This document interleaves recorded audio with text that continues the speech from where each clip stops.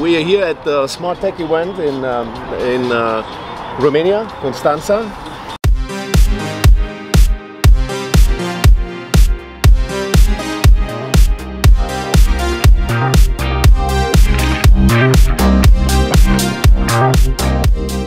So, and we are so glad our medialux community, our followers are so glad that we can introduce, that we can present Ockert Loubser from the core group, COO, and one of the main founders.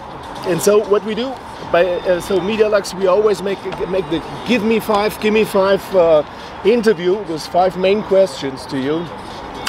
And Core to present a little bit short, so develop the software platform for the 21st century for communication, for transactions, so decentralized software solutions based on the core platform. So, and it's really revolutionary. So our community knows quite a lot about core because we are promoting it. So in Germany and in Switzerland, in Austria, also Benelux and France also we will do, and yes, also our friends in Croatia. So they're happy to hear some of the answers from Ockert.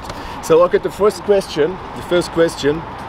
Who had the initial idea to create the core blockchain, and when exactly did you start with the development? Thank you very much. Thank you very much for having me. Ich spreche etwas Deutsch, aber mein Deutsch ist nicht so gut. Ich denke, das ist viel besser, wenn ich in Englisch spreche. Genau. Aber Entschuldigung, mein Deutsch ist echt wahr. Also wir haben da noch eine 6. Frage in Deutsch am Ende. Aber okay, deswegen, wir werden es auch übersetzen für unsere Community in Deutsch, und die meisten können ja auch Englisch im Ausland, werden wir tun, ja. So, okay. Nochmal zur Frage zurückwärts. Okay, so first and foremost, we actually started the development in 2014, and it all started extremely interesting. It actually all started with the e-commerce platform of splitting a payment. And basically, when we met Rastislav, he was explaining to us blockchain and said we need an exchange and we need various things. He's responsible for the development. He's our CTO, Rastislav. Yes, I just want to say he's really responsible for quite a lot of things. One of a kind. Yeah, and yeah, definitely one of a kind. Yeah. But the one thing that I can say is when we went to Michael and we explained to him, listen, we got to use blockchain and we got to build an exchange, then Michael actually said, well, we're going to build our own blockchain. Now, I can't say on camera what we said to him, but it was a little bit like, do you have any idea how much work that is? And huge. Do you have any idea how difficult that is? And then he said, we're going to do it.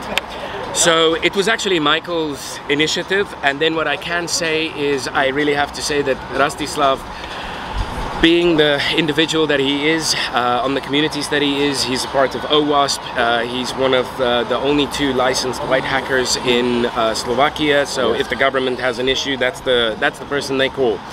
And it was Rastislav that implemented the high means of security, the elliptic curves, the cryptography, all these types of things. It was Rastislav and Michael basically that came up with this, and that brought core blockchain to where it is today. Okay, so an impressive mind behind. Impressive mind behind. So to the second question, so which are the highlights, also the differences and the advantages of the core blockchain technology compared to other systems on the market? Okay, first and foremost, I would like to say there are a lot of brilliant blockchain technologies out there, and blockchains itself, there are good ones, really, really good ones. The differentiator between our blockchain, of course, and other blockchains is, first of all, we are proof of work. We can do a verified transaction in 42 seconds. We can do 1,000 transactions per second, and we're upping it to 10,000 transactions per second. We are IoT, CPU-based for mining, for proof of work.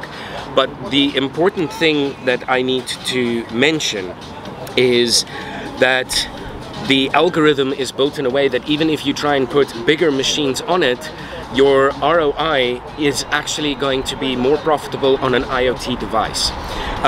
The other thing, the very big differentiator, is the fact that we conform to regulatory environments, where we have the Edwards curve ED448 for the cryptography. To actually penetrate our blockchain. We have a challenge out there, which is actually going to take place, where we have the offer from the NSA, who have a bet with us and have said that they will do the penetration testing. If they can penetrate our blockchain, or if they can, then they won't certify it. But if they can't, we will get the first blockchain ever to have a stamp by a government saying this is unpenetrable. And that's from the NSA themselves. That's an announcement. Yes. Absolutely. So one thing that we go a little bit, just as we talk a little bit about that, because the big difference is also that the most blockchains are closed systems. Yes. So in the core blockchain is you have these railways, they are open to other systems, they are to other software systems, or also if we mention it, so if it's a database system right now for Microsoft or Oracle or whatever, so you can connect each other also with other blockchains, and that's the game changer. Yes. Yes. The important thing is our blockchain is open source, and apart from having interoperability for other blockchains to actually use it, also one thing that I didn't mention about our blockchain, what is a very key factor, is it's 6 watts for a miner. Only 6 watts. A light bulb, like I said previously, a light bulb has 60 watts. 60 watts, yeah. That means 10 mining devices can run on that power consumption. And the beautiful part is that we can do it without internet. Without internet, so decentralized totally. And so also to give everybody in the world the possibility to be connected, to have a good communication, to have the possibility to make transactions all over the world, because I think it's 98%, yes? Yes, 98% global reach.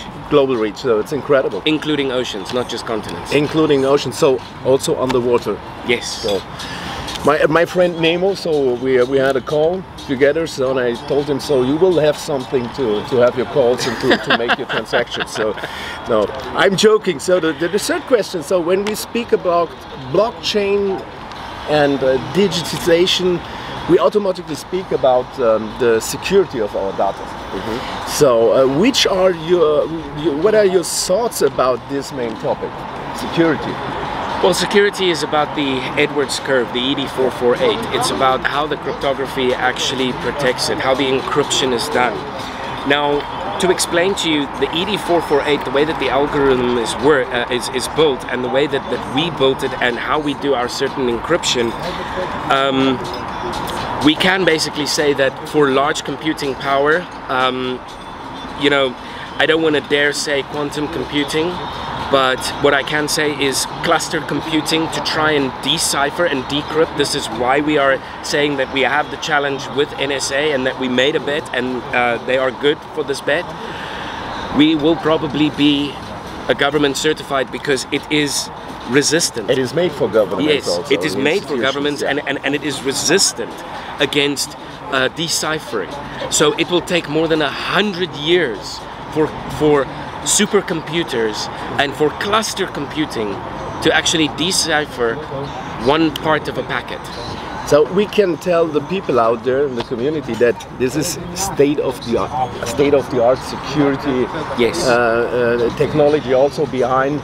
So we were talking about the core pass. Our people know the core pass is the entry, the identity for all use cases, also for all software systems on the core, based on the core blockchain. So and this is the thing. So and we don't have to be afraid about the system, so we can be sure that our data, our transactions, our communication is secured. Yes, okay. 100%. Okay, so yes, let's talk about. I was talking a little bit about the ecosystem and the use cases and the solutions. It really appears to be really integrated, a borderless software platform from a single source, and that's a game changer because everything out from one hand. So And can you tell us, give us some details about the main core solutions, and maybe also the different the launching dates of the solutions? I presume that is. If you say no, it's no. Well, it is a question which we are asked quite a lot, but they ask us outside, so yes. or people ask us every day, so yes. every week, so yes. and that's why I have this question for you, especially. Okay, well, the 11th of August, the pre-sale ends. The 11th of August, of the CoreToken. Yes. You have to get some. That's very important. It's a security token. I have to mention this. It's like, do we ever have been inside, had the possibility to be part of a launch from the new blockchain, like I would say Ethereum or also Bitcoin? No, we weren't. So, and right now we have the possibility to do it. So actually, the CoreToken is at 7 cents. Yes. So, and this is an incredible opportunity, and it will be the base of all use cases. Yes, it will be the currency behind which is working. So every process, every transaction behind is done in CTN token. Yes. So we have an e-commerce system, etc. around. I just wanted to mention that for the people out there. So to answer your question, the 11th of August. Yeah, so yeah, the 11th of August. So deadline. Yeah. So the important thing to say about use cases and the core ecosystem itself, we are a full digital economy. Digital economy consists of network and communication. It consists of a financial structure, and then it has a marketplace that can actually complete an entire digital economy. And of course, you need to be identified. Now, there are multiple use cases which we are bringing in, which can be for schools, it can be for government institutions, it can be for agriculture. We have multiple agriculture environments which we are bringing in, from sheep farming, where you can see where actually the food produce comes from, what is the hay that they're eating, are they eating corn, is it natural, is it bio, is it whatever, so you can track and trace all of this. Also supply chain. Yes, the entire supply chain in agriculture we can actually bring in, and we've got several agricultural businesses which we are bringing on board. We can be a service provider for infrastructure for ISPs, internet service providers, where we can actually be the last mile reach.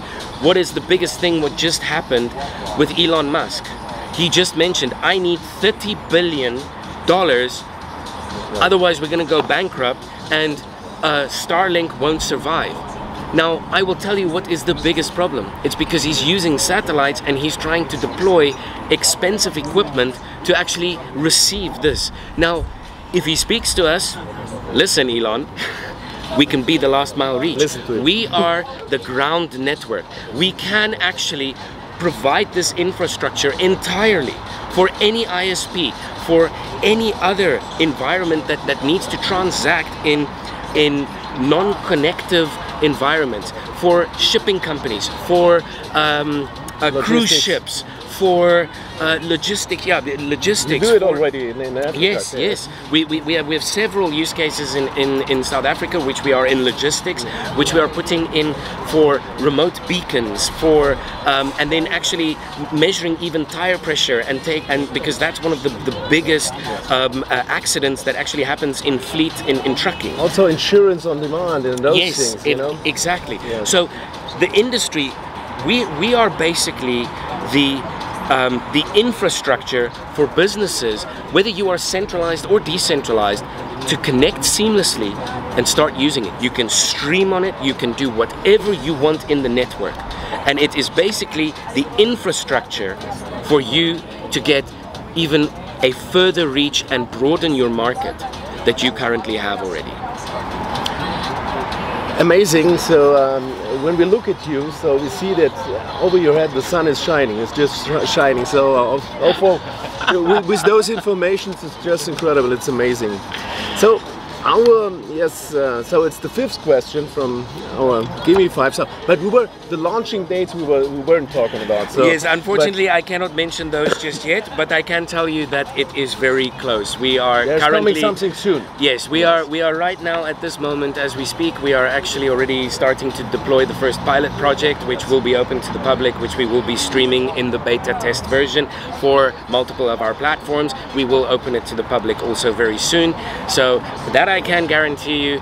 Soon is an understatement. It's going extremely fast. So we believe in that. So thank you very much for that. So the last one, right now, my last question, my fifth question is: what are the short and medium-term expectations and also plans for the core group?